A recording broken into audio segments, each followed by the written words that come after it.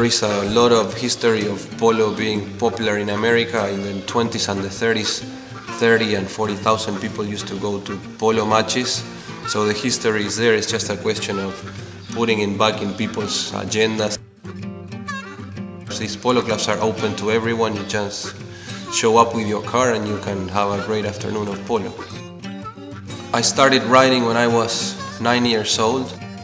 The thing that I love the most about the sport are the horses. The speed and the adrenaline of the game is what also makes it really exciting. Because polo is quite dangerous and it's part of what makes it exciting. Two Trees Farm is this great farm in Bridgehampton. I've been playing here for 15 years now. This is where I spend every summer. The relationship with the horse is really what I care the most about. The fact that you know how the horses are and the horses know how you feel too. They don't judge you. If you like them, they like you, and that's the great thing about horses.